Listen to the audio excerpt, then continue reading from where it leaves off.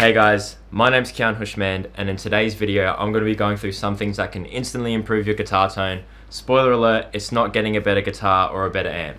Let's have a look.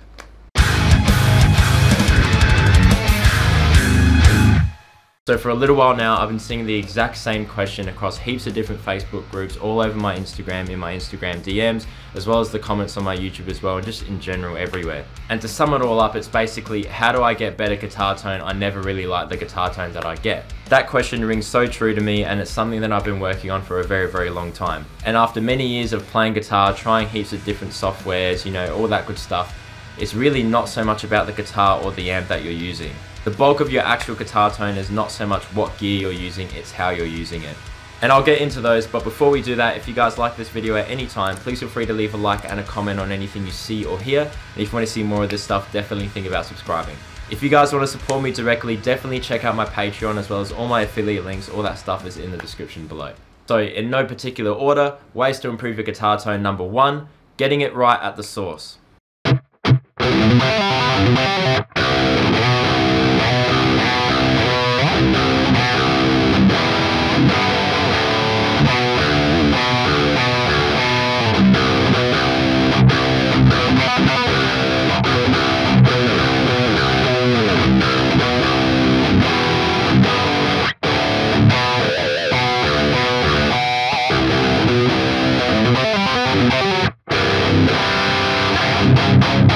Now, a lot of people that I respect, really renowned engineers, really renowned guitarists, they all say the exact same thing, and it's something that I've seen a lot of people not really regard as much. Getting your tone right at the source is absolutely crucial, and it's one of the most important things that you can do to get a better guitar tone at all times. This reason kind of coincides with the other reasons that I'll get into a little bit later, but for now we're just going to talk about a general hardware standpoint. This right here is my Jackson Misha USA guitar. It's loaded with boutique bare knuckle pickups. It's got all the best knobs, all the best pots that you can possibly get your hands on. The craftsmanship's absolutely amazing. However, as good as this guitar is, it really doesn't matter at all if the signal of this guitar is rubbish. In my context, I'm using a digital setup, so I run this into my interface and it goes into my computer. And I know a lot of people that watch this channel have the exact same setup, so it's probably better that I go through it that way. Basically, what I'm trying to say is that if I had this really, really nice guitar, but used a really crappy cable and plugged it into a really crappy interface that was clipping and all this other nonsense, it wouldn't matter how good the guitar is, because it's always going to sound bad.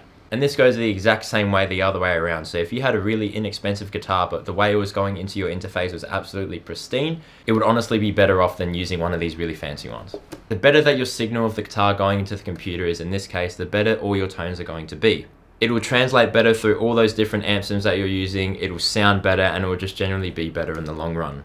The way that I have this set up in my computer is that I use a string source cable, so that's a really, really nice cable, very transparent cable, goes into my DI box so I can have the most clear signal possible, and that acts as a pad as well so it doesn't clip into the interface, because this guitar is very, very hot.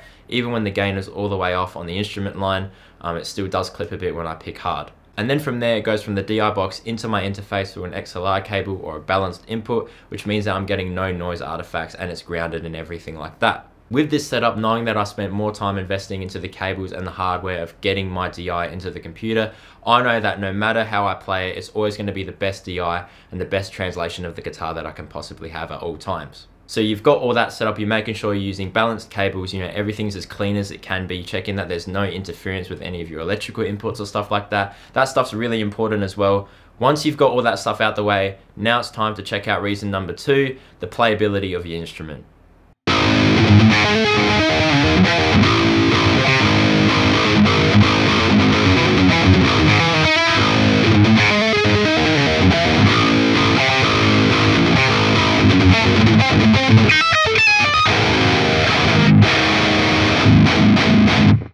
So especially when recording guitar, the setup of the guitar is extremely important, and it's nothing to be overlooked whatsoever.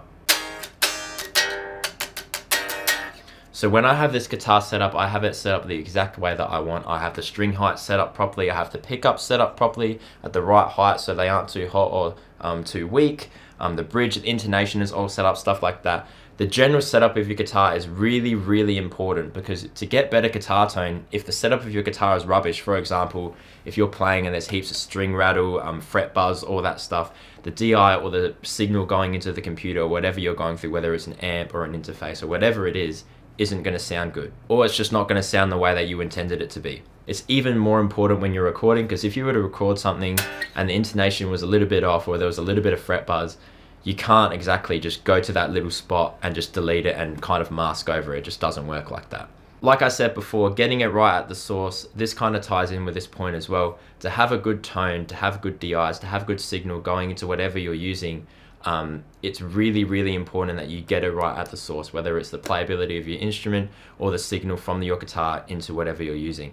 I know a lot of people like having their strings super low to the fretboard, and while this is really handy for lead playing and stuff like that, I don't really find myself playing leads too often. I do enjoy playing leads, but it's not something that I really see myself doing. It's kind of like my forte. I'm generally more of a riff type of guy. So with that in mind, I like having my strings just a little bit higher off the fretboard. So keeping in mind with the setup of my guitar and stuff, you know, having my strings just a little bit higher so that when I pick and stuff like that, it doesn't rattle against the fretboard as much, or if anything at all. That really goes a long way into helping my tone. So in short, it's about all these little moves, making sure that the playability of your instrument is at its peak, so you can always have that reassurance that you're getting the best sound out of your guitar possible at all times before it even hits any gear. And then the last tip to improve your tone that kind of ties in with the second one as well, and is definitely one of the most overlooked points in general, is practice, practice, practice.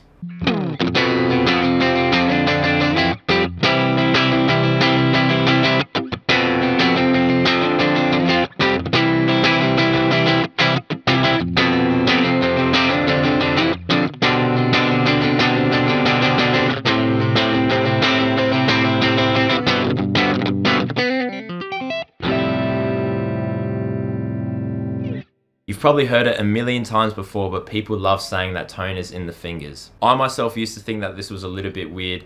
How would tone be in the fingers? You know, surely it's through the gear that you're going through. Surely that determines your tone. But as time goes on, I'm kind of understanding that notion a little bit more. If you have bad finger tone or just generally haven't practiced what you're recording enough, you're gonna sound bad most of the time. Maybe not bad, but you won't sound as good as the way you hear it in your head or the way that you intend it to be. So if you're playing a really funky riff and your hands are kind of just jumping around all over the strings, making heaps of string noise, you know, it doesn't sound as clean as you'd like, or maybe your picking hand isn't as tight as you want it to be, your tone isn't going to be as good as you intend it to be. And this ties in with the setup and the playability of your guitar as well. For example, if you were doing heaps of sick lead runs, you wouldn't want to have your strings so high off the fretboard that you need to slam them down onto the fret every single time you want to do a quick run. One thing that you could do, for example, is adjust your touch to the fretboard. You know, maybe run a compressor so that you don't have to play as hard, have your strings lower to the fretboard so you can get nice and quick, easy lead runs with way less effort and better finger tone.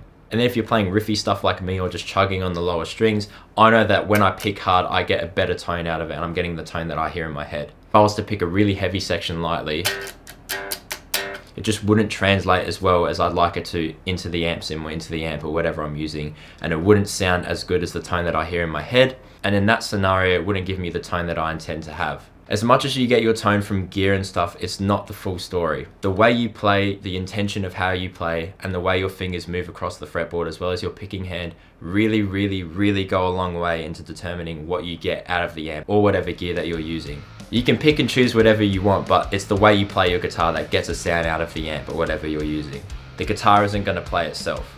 So yeah, those are my 3 tips on how to improve your guitar tone. If you guys like this video at any time, please feel free to leave a like and a comment on anything you saw or heard. If you have any other tips that can improve your guitar tone similar to these, definitely leave them in the comments and I'll check them out later. Again, if you guys want to support me and what I'm doing, definitely check out my Patreon and my affiliate links. All that stuff will be down below in the description. Massive thanks to all my Patreons. I could not make videos like this without you guys, and I'm extremely grateful for everything that you do for me.